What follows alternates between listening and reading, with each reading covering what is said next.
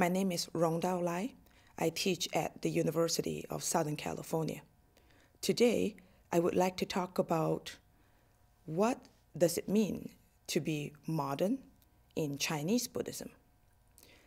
There are as many ways to be modern as there are to be Buddhist, as David McMahon has so brilliantly documented in his book, The Making of Buddhist Modernism.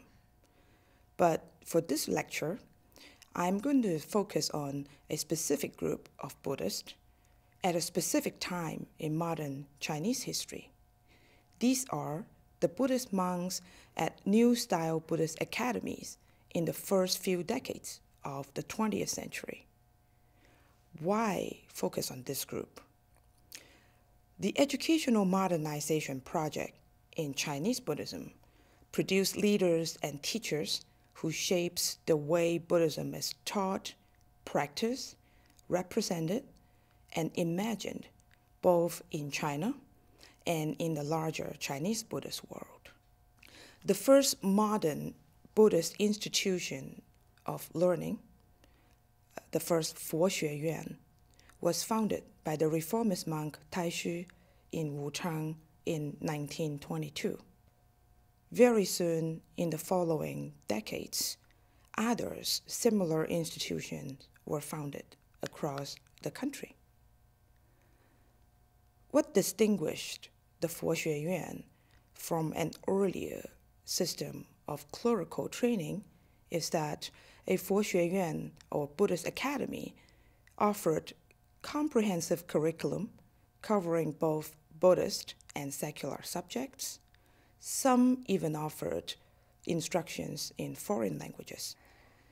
They utilized textbooks and blackboards, something that would seem so conventional in our modern-day classroom, but they were considered groundbreaking and innovative. Students also took examinations, and they were awarded diplomas at graduation.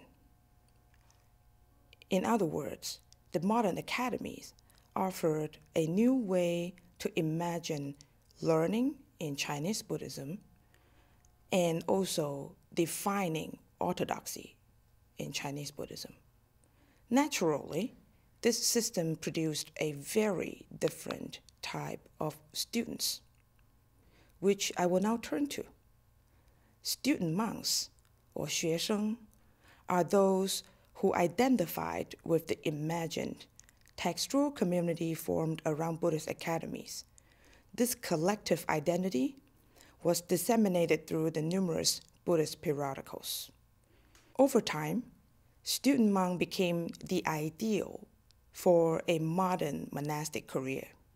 According to this ideal, student monks were educated in both religious and secular knowledge, had a rational and scientific approach to religion, were sensitive to contemporary issues in Chinese society, and shared a vision for modern China in which Buddhism would play an active role in society.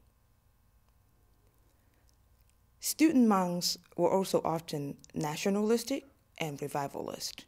In their vision, Buddhism as a rational, moral, and global religion would be essential to the project of strengthening the Chinese nation. Symbols of the nation-state were often incorporated into the identity.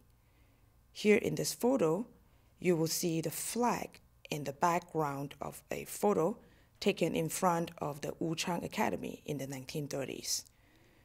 This is in fact very common in the photography and representation of Buddhism in the 1920s and 30s. To conclude, I argue that the nation was central to imagining the modern in modern Chinese Buddhism. This historical background is very important to bear in mind in our attempt to understanding Buddhism in China today.